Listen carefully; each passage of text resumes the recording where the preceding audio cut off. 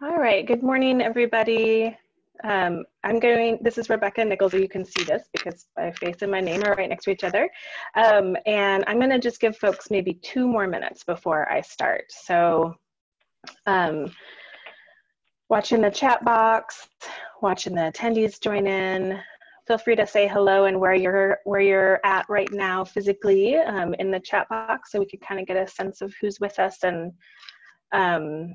we were just talking about all the places in Washington to visit. So if you think we should visit you, put it in the chat box. And maybe I don't mean that literally, like Michelle and I won't come visit you after you say so, but.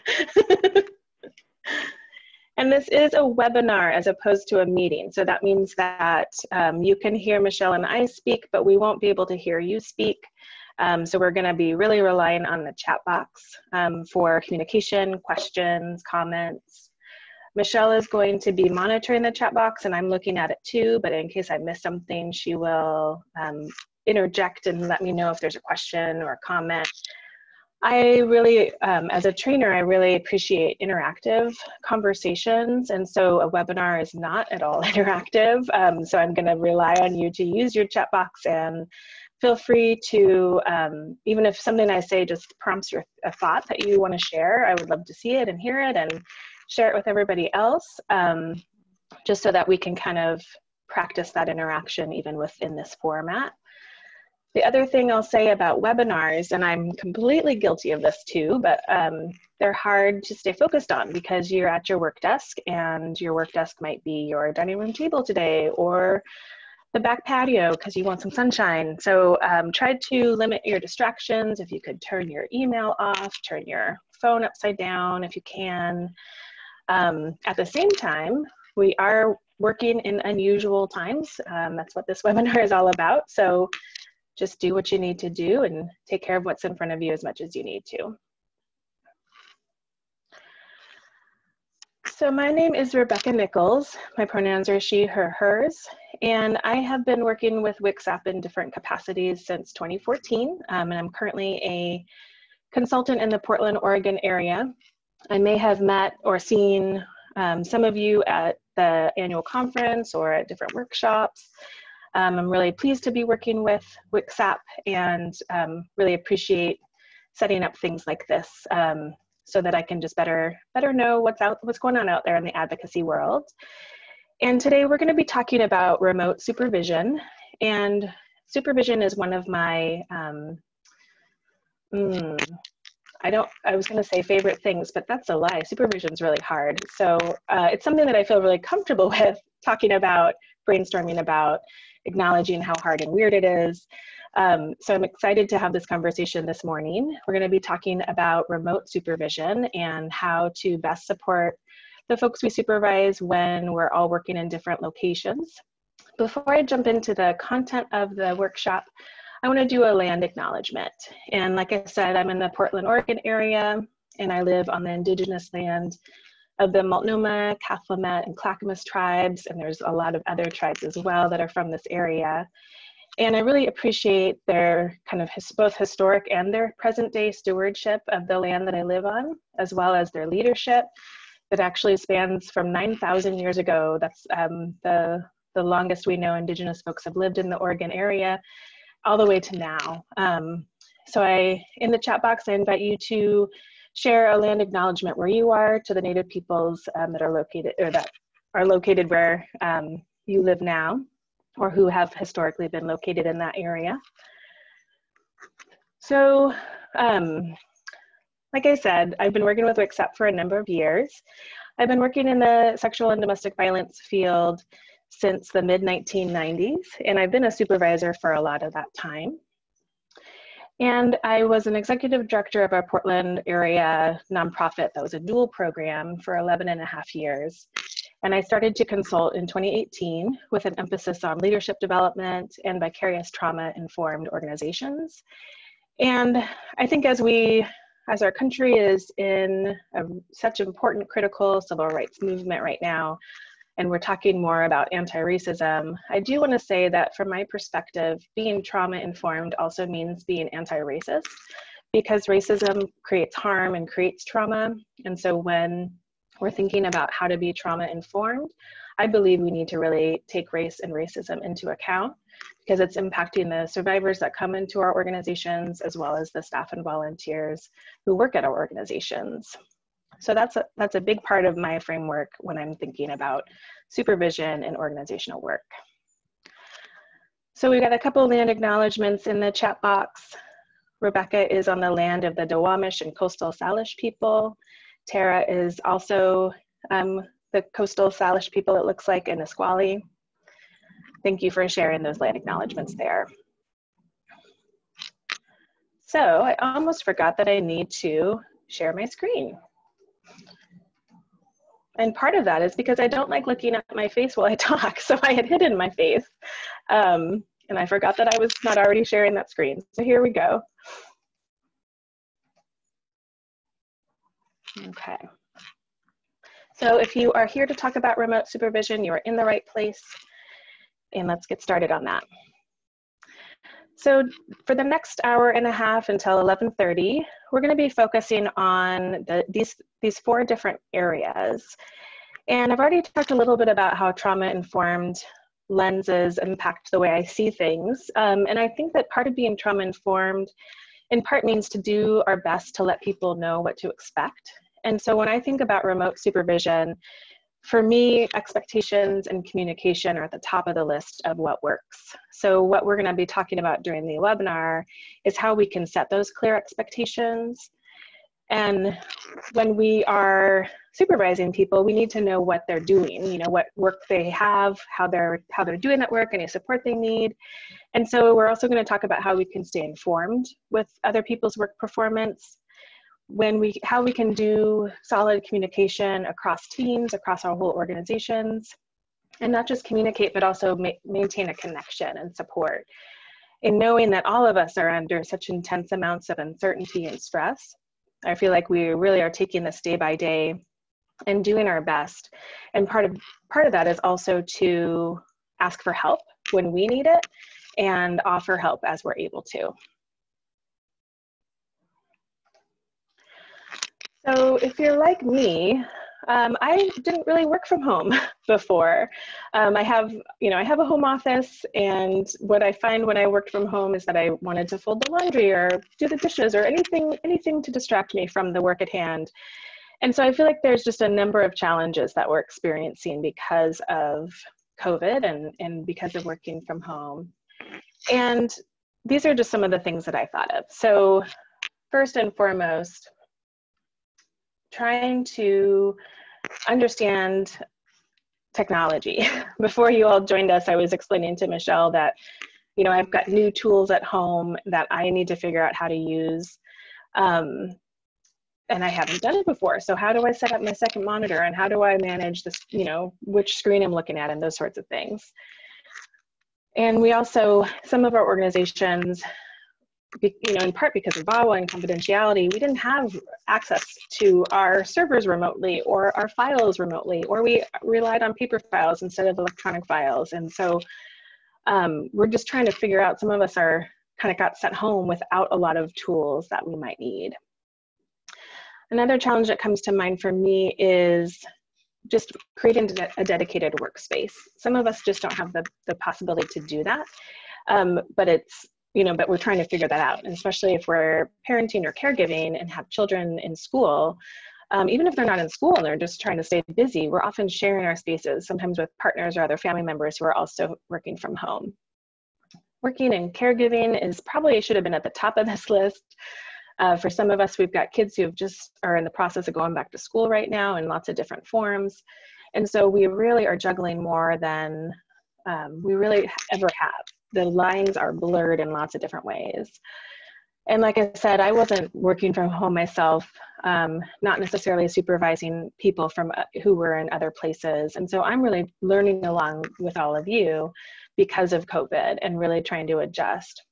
One thing I didn't say is that as a consultant, I do interim executive director work, and I have a current interim position. And so all of the things around COVID and adjusting are all things that are happening to me in real time as well. And then this last challenge, I think personally, I continue to think about how this is impacting me. Oh, sorry. Thank you, Erica. I'm going to take off my earrings while I talk. I like to wear dangly earrings that like to knock around things. So blurred boundaries between work and personal life. You know, we've been doing this now for many months, and it's just occurred to me how much I needed that commute home after work. Just to have that time to myself to decompress, to listen to music, to think about, to transition from one thing to the other. And now I'm literally closing my laptop screen and moving into dinner preparation or interacting with my wife or my kid. And I have found myself feeling just a little bit punchy. I shouldn't say punchy. That's a violent way to say it. I've been feeling easily irritable. And I'm just starting this practice of like, once the workday is over, taking 10 minutes to think and to be quiet and not speak. That's my favorite thing right now, is to not have to talk to anyone. Yes, cranky. I've been feeling cranky. What other challenges are you all finding with working from home? Feel free to use the chat box there. Or of these ideas, which ones are for you feeling the most present or urgent?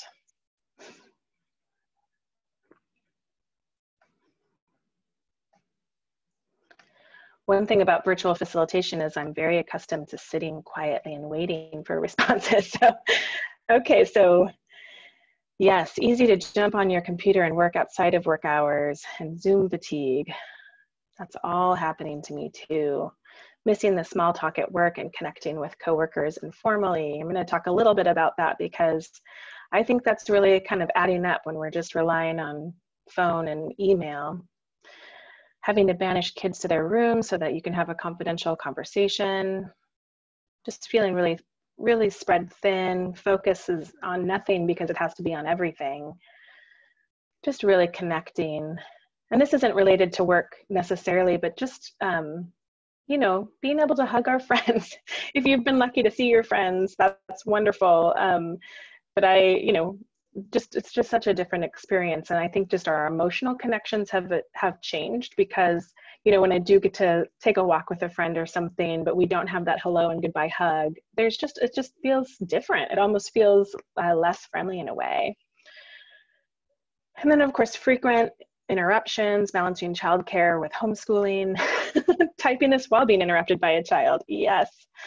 Oh my goodness, yesterday my daughter was watching The Office, which I love. And so I was on a Zoom call, the television was on, and it was just way too much. So many things. Okay. So recently, Lori Schacht from the YWCA of Clark County shared this great image with a group of us. And I'm gonna put the link in the chat box because if you use this link, it's a little bit better quality of a picture, but it's a PDF, so I couldn't put it into my PowerPoint. So it's just a really lovely framework, I think. I'm gonna actually hang this up in the interim place that I'm working because we do still have people in the building. It's at a child advocacy center. So this whole idea that all of us are experiencing that, sometimes experiencing COVID, and sometimes that is really comforting to me, and sometimes it's incredibly overwhelming to know that across the entire world, we're all experiencing this fear and uncertainty. So I really appreciate this graphic because it means to me that I can be anywhere in these circles on any given day or any given moment. And I also can move. I can move across these zones. And when I truly take a time for myself, and I'm talking about 5 minutes, 2 minutes, just to have a moment of reflection. I practice yoga and meditation, so sometimes just to have a quiet little meditation that just takes a few minutes can help get me from the fear zone to the growth zone in just a matter of time. I also think that using this image helps me think about the overstimulation of our work, our families, and the news and social media, and just trying to remember when I need to put all that stuff away. So things like putting my phone down, at least 30 minutes, maybe even earlier than that, before I go to sleep, and just not picking it back up. That can help move me out of the fear zone into the learning or the growth zone. So I find this to be a really helpful graphic. And again, what feels most important to me is to recognize that both I and the people around me can move through these circles. And even if I'm spending time in the fear zone and I am complaining or I'm getting cranky or mad, that I can, readjust and regulate where I'm coming from. So I find this to be really helpful. And again, we are really kind of doing this day by day and moment by moment. And so if one day is hard, tomorrow you can have a different experience or a different, you can engage in different ways. So like I said, I think that it's so important right now that we are setting up clear expectations, and people if they don't know what to expect, then they're going to make their best guesses. They're going to assume, they're going to feel uncomfortable, feel unsettled or unregulated themselves. And so these are some of the things that we're going to talk about during the webinar. So the first one is just creating a teleworking policy, if you don't already, that really outlines what employees can expect and what the responsibility of the organization is going to be. I also have been thinking a lot about this difference between the hours that someone works versus the tasks that they complete. So we're going to talk a little bit about that. So if somebody was typically in the office 9 to 5, I could sort of feel like, they're working. I know that, I see them.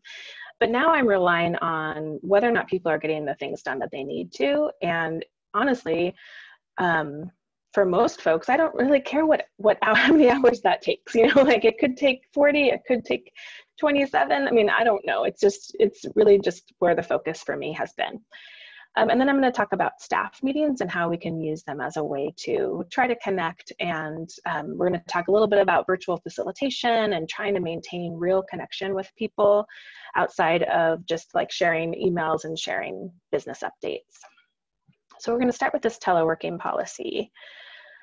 So I can send slides to Michelle after we're done today, because it would probably help you to see this as a list later again. But these are some of the things that I think belong in a teleworking policy. The organization that I'm currently at didn't have any policy. They didn't even define essential employees before COVID. And so as a child advocacy center, they provide essential services that were open from the entire time that COVID has been with us. And so we really had to scramble to set up what people can expect.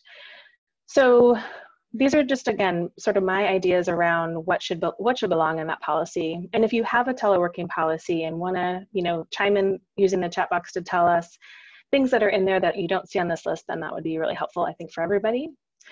So the first one is that work hours and compensation do not change. And I just was talking about hours versus tasks. And so that sounds a little contradictory. But what that means is that if somebody is getting their tasks completing and conducting their work, then their compensation is not going to change. They can expect that they're going to earn the same amount of money.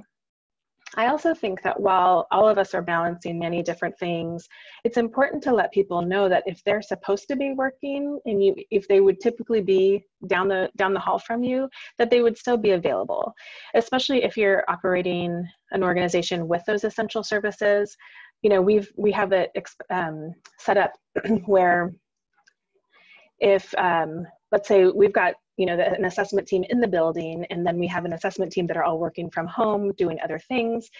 If somebody is sick from the team who's supposed to come into the office, everybody who's at home working it knows that they might have to come in. So they're still available. Obviously, because of childcare issues, they can't always come, but that means that they're communicating that with their supervisors, or they have a plan in place, a plan B. I also think that this can be really hard for organizations with limited funding, but that organizations do need to be able to provide all the tools that an employee would need to work from home. I'm hoping, in Oregon, I don't know exactly how this is working for you all in Washington, but we are, through our Department of Justice, we're getting access to additional COVID dollars through our VOCA allocations that have to, go to supporting people working from home. So I'm hoping you all have access to new resources if you didn't before. So that might be a laptop, it might be making sure they have internet connection. It might be supporting their ergonomic needs. we have, the organization I'm at, we've got kind of like a checkout process. So if somebody needs like a riser so that they can stand up at their desk at home or their table at home, then they can kind of check that out. So that means somebody in the office is responsible for knowing who has what equipment at home, and we're tracking that. And then once people have all that equipment at home, it should be used for work, especially when we are talking about serving survivors. Confidentiality is absolutely critical. So you need to have a policy that tells employees what's expected around not leaving things available to the folks who live in their home, and shutting screens down before walking away so that a partner can't look at an email and accidentally see a survivor's name, or whatever those things are, that we are really making sure that those expectations are laid out and that we're thinking about confidentiality. And then because some of us are kind of building our home offices, a policy needs to say what the organization will provide. So the policy at our organization is that it's like basic office supplies. So again, the things that would be available to them if they were in the office, but just do an assessment of what you can provide and make sure employees know. And then it's kind of, I don't think it's silly to say this in the policy, but just to state, like, if you don't know what you should be working on when you're at home, then ask. If you need more tasks, then let's find more tasks or different tasks.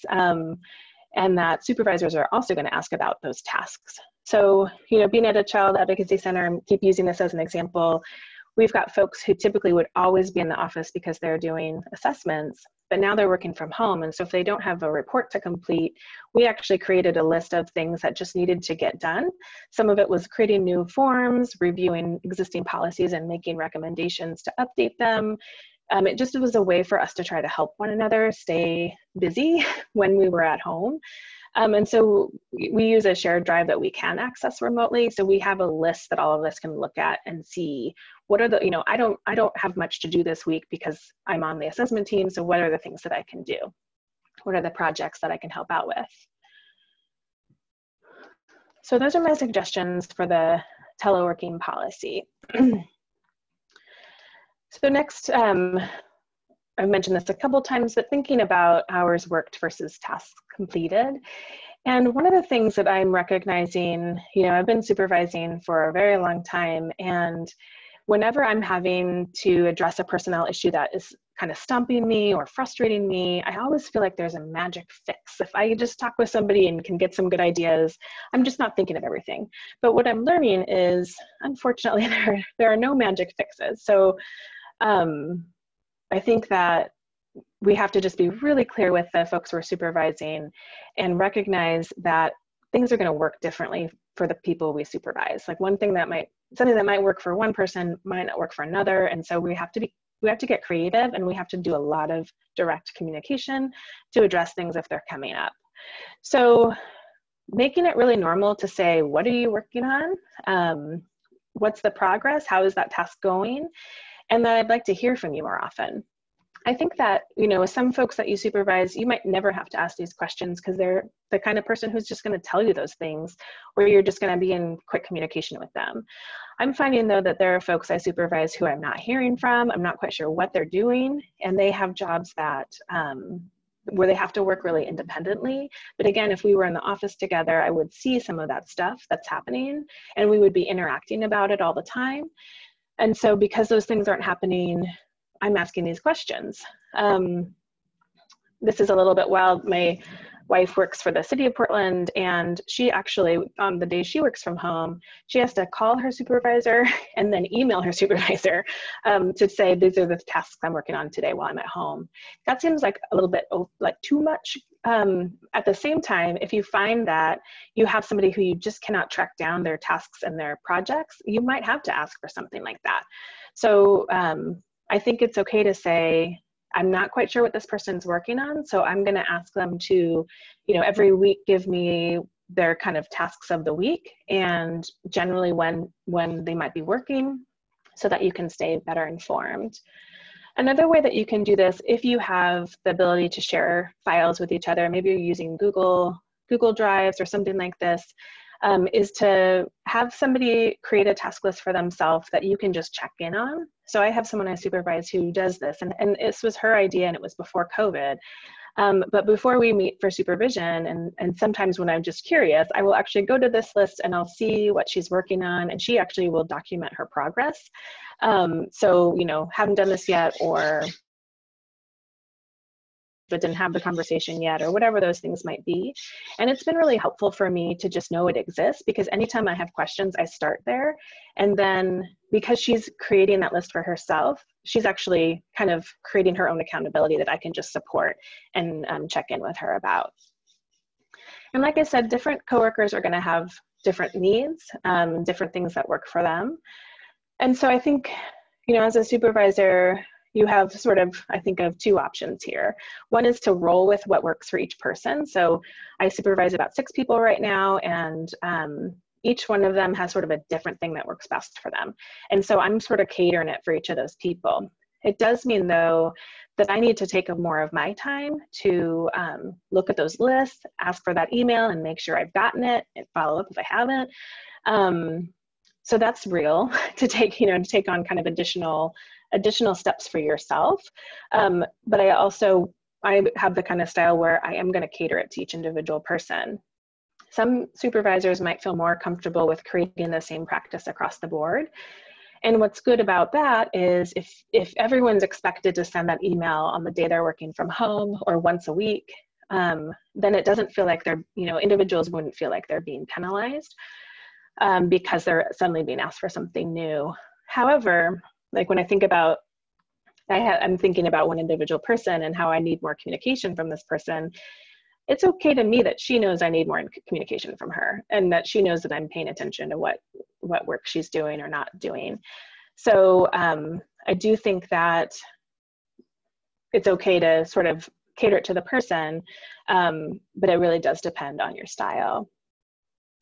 I'm going to pause for a moment. I'd love if folks are willing to share some of the things that are either working for them or actually not working for them around this issue. If you've got folks you supervise who you're not quite sure what they're doing, what are the ways you're addressing it? Or if you feel like you're not addressing it, what are the things you need to be able to do that? Well, it looks like that Michelle can unmute you. I can unmute people individually, just not everybody at the same time. It doesn't let me do that. Okay. But some people prefer to write it in the chat. Some folks might want to speak and share, so just let me know. And we have both the chat box and the Q&A box. So I'm just staring at the chat box right now, but I know Michelle will catch something that I miss. So we've got someone who's using Asana and Slack. We're going to talk a little bit about that in the context of just communication between staff members. One of the realities of COVID is I'm suddenly trying to learn, like I've become such a Zoom expert in the last 6 months, but not familiar with Slack. But I know that that's been a really helpful tool for some people, and can be a way for you to almost, you know, chat live with somebody. You might, if you're using a Google Suite for your communication, then you might be able to use chat feature there as a way to just ask questions in real time or check in with people. And I think this is especially great for folks who are doing direct service at home, because obviously if we were sitting together in person, coworkers would be bouncing ideas off each other or debriefing things. And so having some of these kind of live ways to communicate can be really helpful.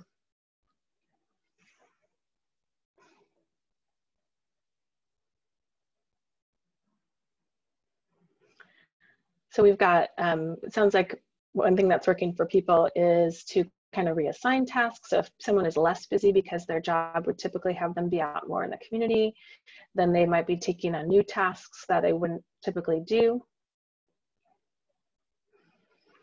And I don't know what 8x8 is. It must be a phone app. I know my job is using an app called Elevate, but I don't use it. Too many apps. Okay. So we're going to transition into staff meetings and talking about that as a tool for communication. So when we started to transition at staff meetings, i.e. kids and cat butts. It's helpful to see at least Michelle's face.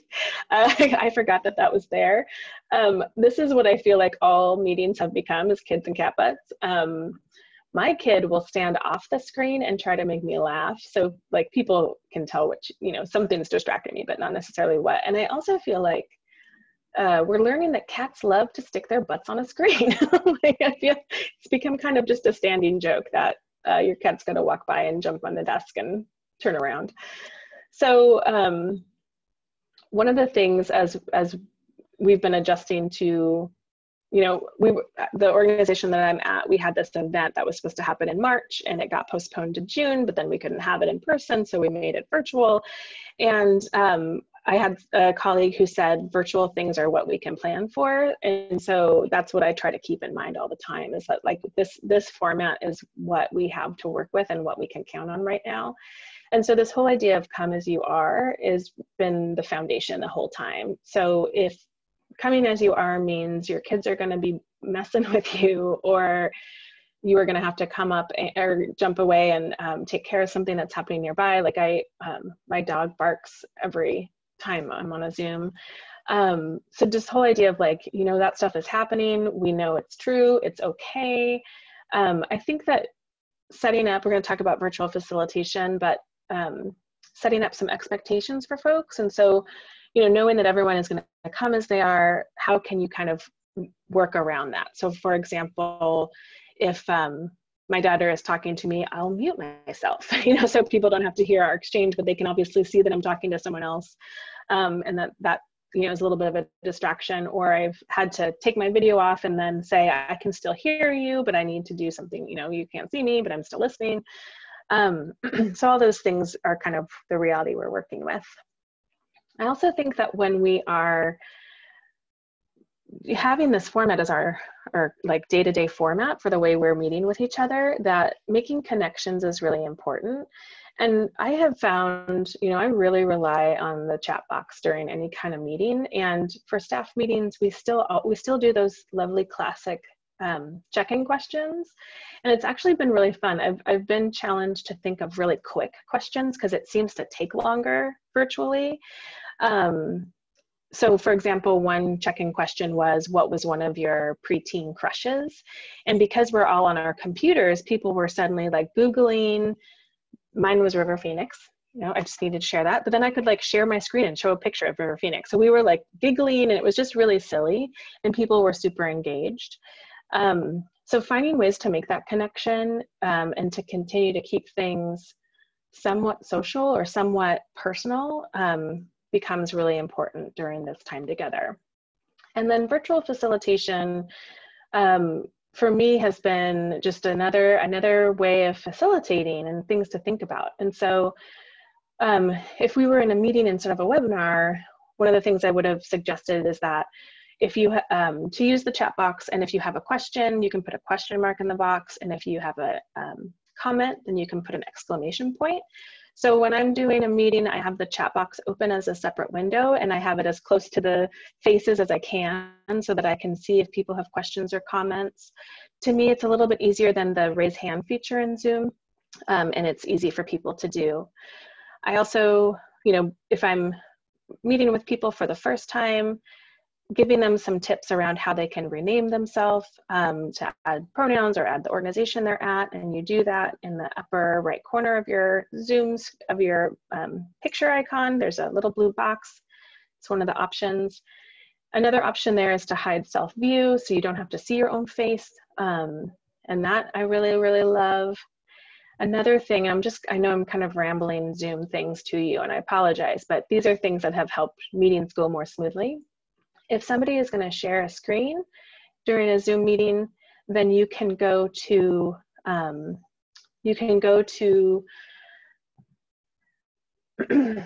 to see if I can do it on this. While someone is sharing a screen, if you go to the top of your screen where there's the long black rectangle, this isn't true right now because we're in a webinar, but in a meeting, one of the options you have is to choose side-by-side view. And what that lets you do is drag open drag open the box of faces so you can see more faces and less of the person's screen. And so I do this because, I mean, sometimes I really am focused on what the shared screen is, but like right now, it would be easy to read this if you had less of my PowerPoint and more of each other's faces. And for me, it's just a way to, I'm still watching faces, I'm still trying to figure out who's paying attention or who needs something, and just, you know, making it be personal.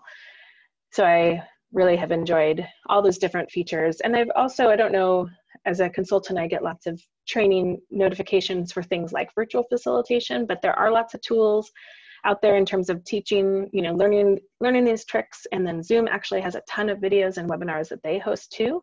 And so for me, it's just been really helpful to kind of collect these tips. However, when I am participating in someone else's meeting and we're on WebEx or we're on Microsoft Teams, I'm always like, what do I do?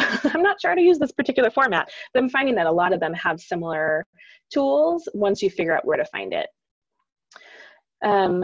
So let's see.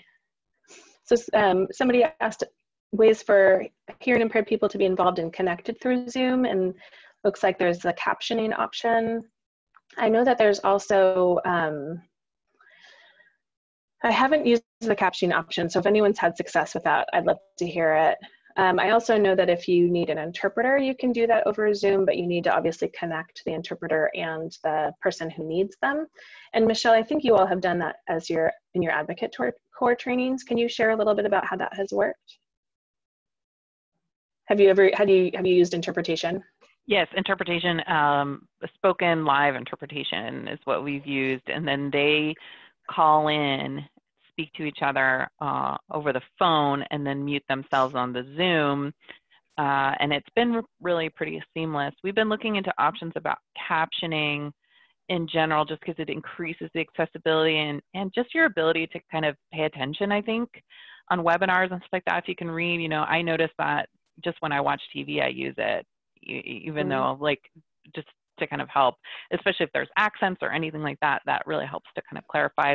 So we're looking at that option as well. And through Zoom, you can click the closed caption, and then you can assign someone to type, or you could type so that you could hire someone to do live captioning, like a cart captioner or something like that.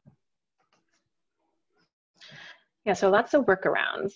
And one thing I'll say about Zoom is I do feel like there's, because of all the Zoom bombing, the like really gross stuff that was going on when we first jumped to Zoom, people have concerns about security. And I know that it's not completely foolproof of people being able to break in, but Zoom does set up a lot of things as your default. So waiting rooms are defaults now, passwords for meetings are defaults now, not letting other people share screens. And so like if you're in your own Zoom account and you sometimes host meetings, you can go to your settings and make it so that the default is other people can't share their screen, and that you can, you have to manually change that meeting per meeting. And so I have, you know, over time, I feel pretty confident that things are as safe as I can get them within the Zoom platform, but it does still seem to make people nervous.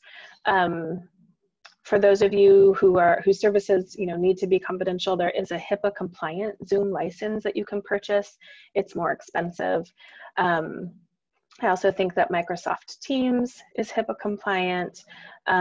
So if you're just looking for added comfort around security, those should exist. The one thing that I'll say about staff meetings and just being online is that I feel like things just take a little bit longer. So it seems, you know, if a meeting starts at 10, it's probably not until 10:05 that you're starting them.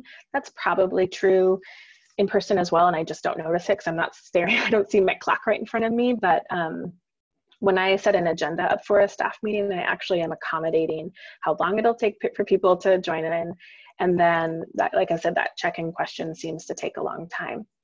One thing I didn't say about when people are speaking, like when we do check-in questions at our staff meeting, one of the things we do is after I'm done saying whatever my answer to the question is, I call on someone else. And so that just keeps things moving and we're not just awkwardly waiting for someone else to speak. and that seems to help. I've also seen people who set up the expectation that when you're done speaking, you say, I am complete, as a way to signal that you're done talking before someone else talks. That seems a little bit, I haven't used that, but I've seen it happen in group trainings and meetings. Oh, I was gonna say one thing about Zoom and cameras and coming as you are and kids and cat butts.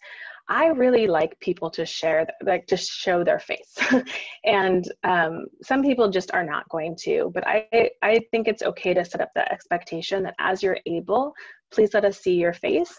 Because if we were in person, we would be watching each other's faces and connecting in that way.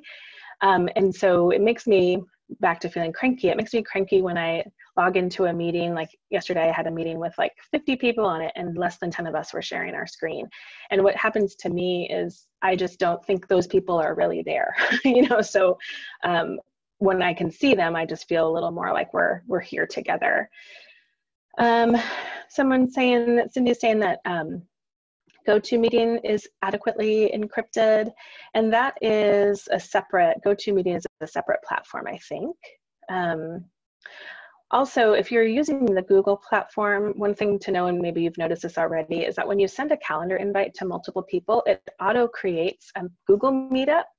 And so if your meeting is really over Zoom, I have just had a couple instances where somebody actually clicked the the Google Hangout instead of the Zoom link. So you can, again, manually click and delete that Google Hangout. So just another little thing to have to pay attention to. So any other questions or things to say about staff meetings?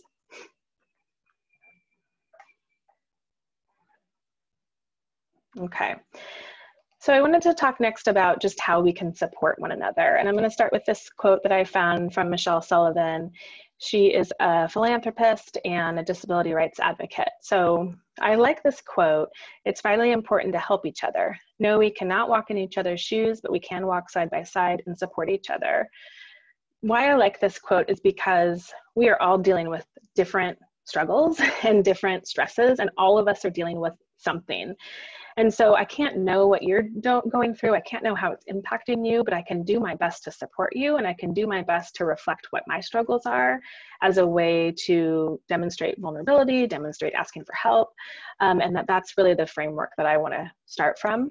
I also have appreciated during COVID this idea, I don't know who said it, I'm sure some very smart person said it first, but that we're in the same storm, but we're in different boats. Because yes, we all are experiencing COVID, but for some of, it's just very different person to person. And so when I think about supporting people and I think about the work of our organizations, one of the first kind of like worries that comes to mind for me is our staff who are doing direct services in their homes. And to be totally honest, one of the reasons that this comes up for me is I did that as a volunteer. I used to take the overnight crisis line shift, 100 years ago. And we were able to do it at home using an answering service, and I just didn't like it. I did not like supporting folks in crisis in my living room. It did not work for me. And so knowing that some people have to do it that way now, I just worried about, what does that feel like? What is that doing? And so I asked a couple colleagues, and it sounds like for a lot of people, it's going okay. And so these are just some of the ideas that I had of how we can help staff who are doing that. So one of the things is creating a dedicated workspace. I've already talked a lot about this as a challenge of working from home, but that might look like, setting up some kind of like tapestry or a wall. So this one area is where you're working with participants. A colleague told me that the crisis line staff at her organization actually cover their phone, like some people cover their phones when their shift isn't happening. So when they're at home, they don't see the phone in their home, which I thought was really nice. It's like kind of that physical reminder of separation. And so those are things that like you could do. I worked with a volunteer who would come in for crisis line shifts, and she had this little heart-shaped box. And she would open the box and put it in front of her while she was on her shift. And one day I asked her, like, what is this about? And she said that for her, when she was doing her shift, her heart was open to the people she was helping. But when her shift was over, she was taking her heart back for herself. And I just thought that was such a beautiful example of creating sort of this physical indication of what you're giving, but also remembering that it's yours and that you deserve your own care and your own breaks from this work as often as you can. So helping think through some of those ideas and asking people to brainstorm those ideas with each other.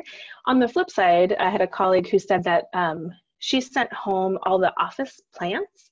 So there was a bunch of plants in the office, and so she gathered them in one place and staff were invited to come and pick one up. And that was her saying, you know, we're still, even though we're working independently and in different places, our organization is still what we're caring for. And so care for this plant while we're apart. And that's like your reminder of that you're part of something, you're part of an organization and of a group. So I thought that was pretty lovely as well. And then I think that it's really important for supervisors to just ask how it's going. Get ahead of any potential vicarious trauma that's popping up because of this direct service happening at home, and just let people know that you're open to talking about it. Asking them questions about it first can just help get that conversation started. And I also think that, you know, like I said, I walked into this assumption that it didn't work for me, so therefore it was problematic. But that isn't the case for everybody. So if you're talking about it one-on-one in supervision or in staff meetings, then you're going to get people's wonderful creative ideas of what's working for them. And then we've mentioned kind of this in-person live conversations. And so creating things like Slack channels or IM chatting, anything like that, because when people are doing direct service, part of what allows us to do it, I think, is to check in with each other. And when we're in person, we can do that organically and without thinking about it. But if you're home by yourself, you might need that kind of like, oh, right, I've got my Slack channel open, I'm marked as active, I'm ready to like say, ooh, just got off a tough call, or I'm trying to make a safety plan and it's not going very well, can I get some ideas? Or, you know, any questions you have, asking that of your coworkers as they're coming to you and not waiting can be really helpful. So next I want to talk about flexibility for parents and caregivers. And I feel like in my experience, this is what's hardest right now for a lot of people. And not everybody is a parent or a caregiver. And so what's true is that sometimes it looks like people who aren't parenting or caregiving are doing more. Or people who are parenting and caregiving are doing things all day long for like 16 hours, just trying to get as much done as they can at weird random hours of the day. And so I think that as supervisors, I really encourage each of us to communicate what accommodations can be made before they have to be asked for. I've been really disappointed and shocked with how many workplaces aren't telling their employees about the paid leave that's available to them because of COVID. And so folks are having to figure this stuff out on their own. So I think that asking first, how is it going for you? I know you have a kid at home. What are some of the challenges that you're dealing with? Are there things that you need? You know, just trying to get ahead of that is really, really important. And I know for myself, I also will be really forthright about what works and doesn't work for me as a parent and working at home. And or the things that are on my mind or the struggles that I'm having. So, for example, I've been really transparent about the fact that my work hours have changed, obviously. So when school was happening in the spring, I would get on my computer by 7 a.m. and I would try to get a few hours of work in before my daughter was at school. And I was working every weekend. And these are things that I did not do before because I really love my boundaries, but I just had to do them because of COVID. And so what I would say is, when you receive an email from me in the morning, I do not expect you to reply. Like if you see this, you know, as you're brushing your teeth because you have it on your phone, your workday starts at a different time than my workday. I do not have the expectation. If I'm working on the weekend, if I'm working on a holiday, I do not expect that you are doing the same. This is just what works for me as I'm balancing multiple things at home. So just being really, really forthright and getting ahead of that, because people will pay attention. They think that if the boss is working at different hours, then they're expected to be responsive. So I want people to know that I don't have that expectation. I also want people to know that what works for me, I don't expect will work for them. So just because I'm an early bird doesn't mean that I think every parent should begin work at 7 in the morning. So these are just ways to say, like, this is what works for me. What do you think works for you? What have you tried? What worked about that or what didn't work about that? And just trying to facilitate those conversations. I also want to talk briefly about these 2 resources for paid leave or furloughs. And I'm certainly not an HR professional, but because I am a supervisor and an interim ED, I kind of have to know that these things exist. And so I want to start first with the Families First Coronavirus Response Act, and I'm going to put another link in the chat box. And so this was passed in the spring and is federal paid leave because of COVID. And there are kind of 2 different levels for parents and caregivers. The first, and so obviously there's paid leave if someone is ill because of COVID or taking care of a family member who's ill with COVID. But there's also leave when daycare or school has been disrupted because of COVID. And the employee is paid 2/3 of their wage for this leave. So it's even better than regular family leave in the United States, because you're getting paid for a part of your time. And the way that this works, and please somebody correct me if I'm wrong, is that the employer, so your organization, is paying that 2/3, or is it from unemployment? I have not had anyone use this yet in the organization I'm at. So there might be some, I bring that up to say there might be some responsibility that the organization holds in making sure employees are still paid even though they're not working, but that it's like reimbursed through tax payments. So I'm sorry, I don't know that better than what I'm sharing with you, but the link will outline it. So there's 2 different levels of this kind of paid leave. The one is for up to 80 hours, and then the second level is up to 10 weeks. And so now that we're 6 months into COVID and it's fall, I definitely know some parents and caregivers who are like, well, I have to. Like, I made it work in the spring, I don't know how to make it work anymore. And you don't have to take your 80 hours back to back. So you might actually decide that, or an employee may decide that they want to take every Friday off for the next 2 months or something, so they're going to get paid 2/3 for those hours they've missed. It's not like you have to take 10 weeks off of your job. You can take it in pieces. Okay, thank you, Christy. Christy is saying that that's correct. The employer pays the 2/3 of the base rate pay and then is reimbursed. Okay, and then the other option that came up in there was an executive director kind of support call last week, is the shared work program. In Oregon, this is called the WorkShare program. So that's funny. So that link is in the chat box. So this is Washington State's shared work program.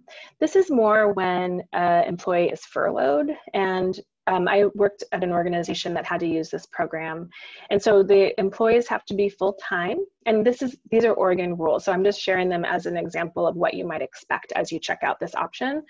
So they have to be full-time employees who are furloughed, and at least 4 employees in the organization have to be furloughed. So it's not like one person can just use this. Though this is an employment office, and so if you have to do furloughs, or you decide to do furloughs because COVID continues on, then you would go through the actual employment department, and the 2/3, again, you get paid 2/3 of the base wage of your wage. The employment office is paying that dollar amount, and so the paperwork is all through the employment office, but the organization is applying for the program and making it available to employees. So if this is something that your organization either needs to do or is considering doing just to have some flexibility, then that's another resource available.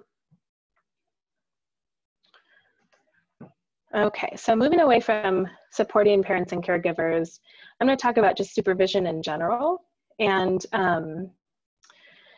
one of the things that you know, I'm someone who believes that we should be having regular supervision, even if we're not in a pandemic. And so this is hopefully something that's already happening in your organization. And I think that it's really critical that those patterns, those schedules continue on. And so making sure you're still meeting with the people you supervise. I've been kind of leaving it up to them around, do you want to see faces? Do you want to do a Zoom? Do you want to do a phone call? If you feel comfortable, if it's something that you're open to, meeting in person outside is an option. At the office I'm at, when I'm in the office, we wear, you know, we're following all these different COVID protocols.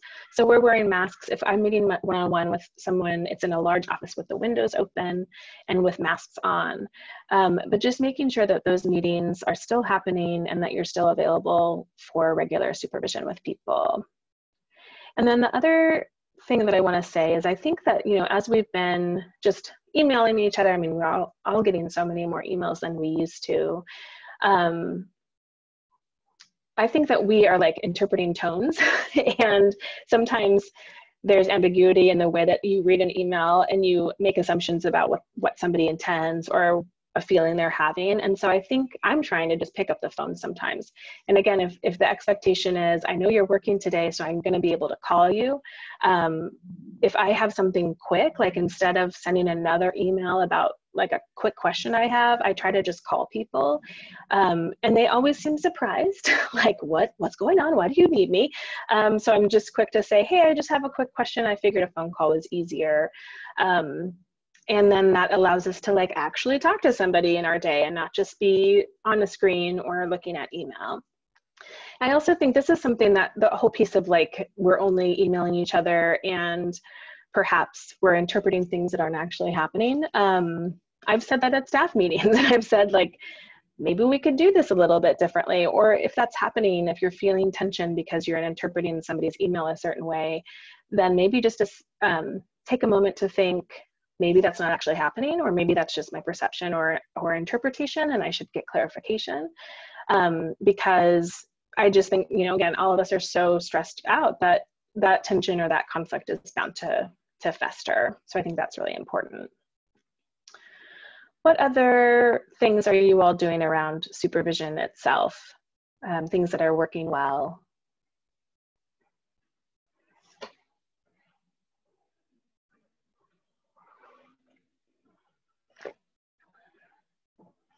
And remember that Michelle can unmute you if you would like to actually say a whole thing out loud.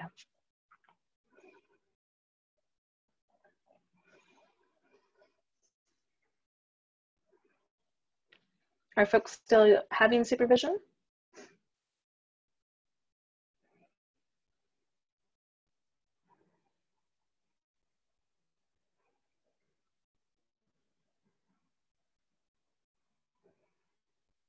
Okay, so we have a brand new supervisor supervising brand new people. So looking for ways to feel new staff feel welcome. And actually that isn't something that I included and would love to hear how you all are onboarding new employees. Because I think that is, and especially if you could maybe tell a story by being unmuted, that would be great. Because we have folks who are starting their jobs while working from home, and so they're not meeting their coworkers in person, and that must be really strange. So taking time to know how folks are coping and provide strategies, just really making sure to have those conversations and check in. And just staying with that routine. Yeah, I think that definitely is what comes to mind for me. Yeah, we've got someone who's having regularly check-ins and then weekly staff meetings. This is on the next slide, but I think having actually more staff meetings is okay right now. Maybe, I mean, for us, they're shorter, but they're twice a month instead of once a month, just so we can stay in touch better. So I'm going to pause for a moment and talk a little bit about onboarding new employees right now, and really just hiring and training. I've just seen this work different ways. I have a friend who was going through an interview process and didn't actually meet anyone in person until the very end of the process, and that felt really difficult. At my interim position, obviously we're hiring a permanent executive director, and so we put together a very strange kind of like finalist interview where they came to the center, and masks, social distancing, everyone gets their own office. So we followed all those things. We asked they asked candidates to bring masks with them. So they got like a tour, they got to meet just a couple people in the building, and then their interviews were still over Zoom, and we were all in the offices all around the building. But then obviously like other staff who weren't in the building could participate, or board members. And it was really weird to be saying like, you've come to our organization and yet we're going to Zoom the meeting, the interview, but we couldn't all be in person because of the number of people. And when the candidate is on their own Zoom screen, we can see them and we can hear them really well, as opposed to they're in a conference room and the person who's at home that day can't actually even hear what the candidate is saying or talking about. So I think that when I think about bringing new people on, I want them to see where they would work. I want them to meet coworkers in person, but depending on the size of the hiring committee, you might find that you need to make some of those accommodations. And then in terms of onboarding, I would imagine, and I would, if anyone is onboarding somebody working from home, if the new employee is working from home from day one, I would love to hear how that's going. I think that we are primarily onboarding and training folks in person at the organization. And so we're just having to keep those masks on, have the windows open, and do everything we can to be safe. And that being said, I think having any kind of online, luckily Zoom allows us to do things like shared screens and whatnot. So if you're trying to train somebody on using your shared drive or your accessible online drive, then you can tell them where you're looking. Oh, I just turned my thing off. You can tell them what you're looking at and where. Cindy says, breakfast in the park to make personal contact in a safer place.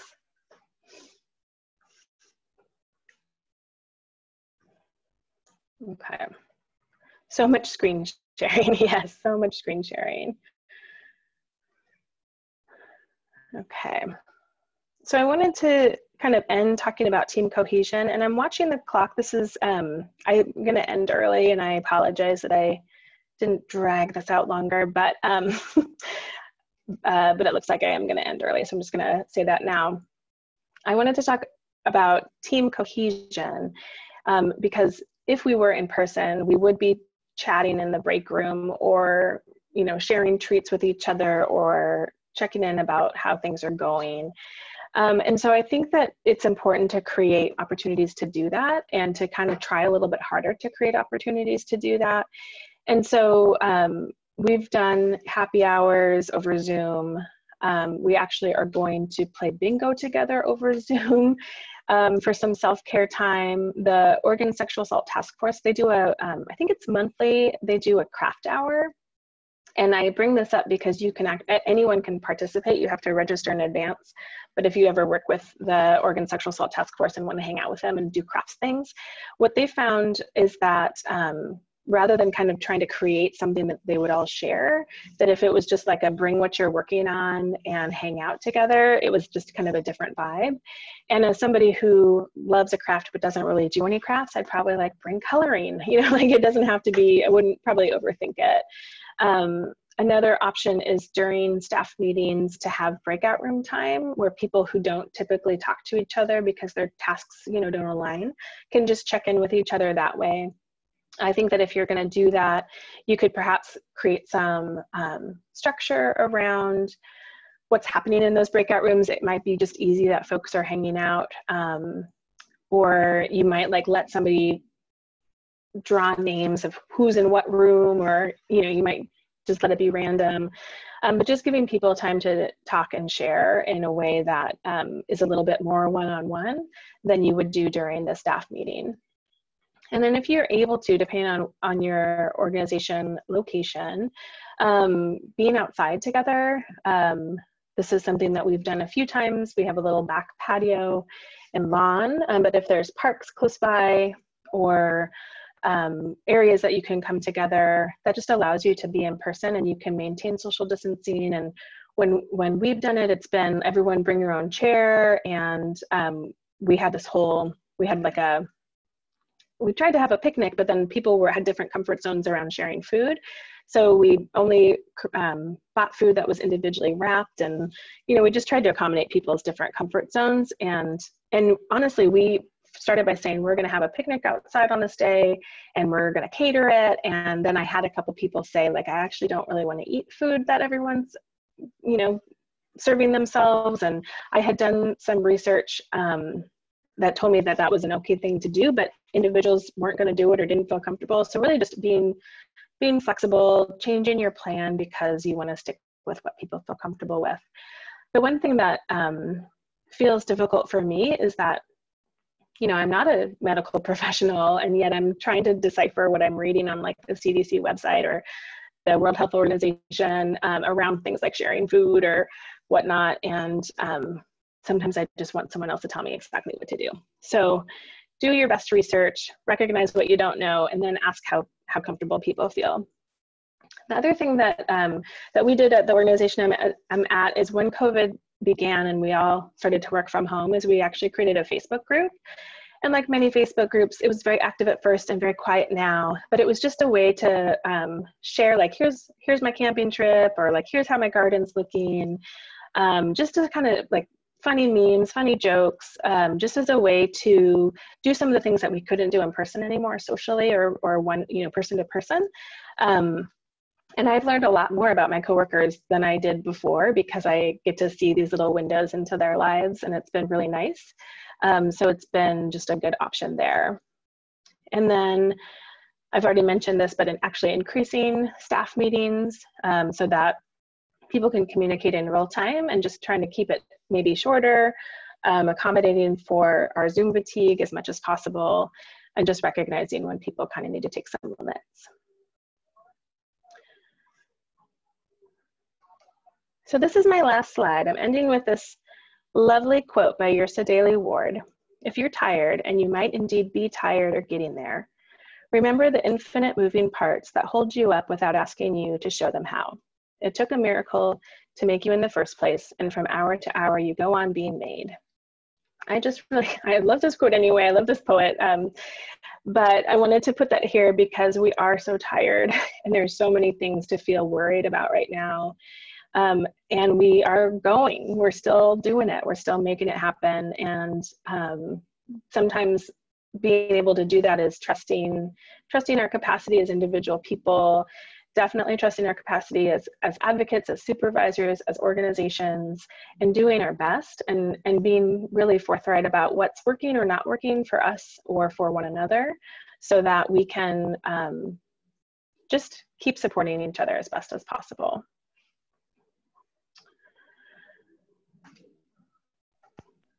So since I've ended early, I wanted to give folks a chance to chime in if there was something that you didn't hear about that you'd love to spend some time with before 11:30.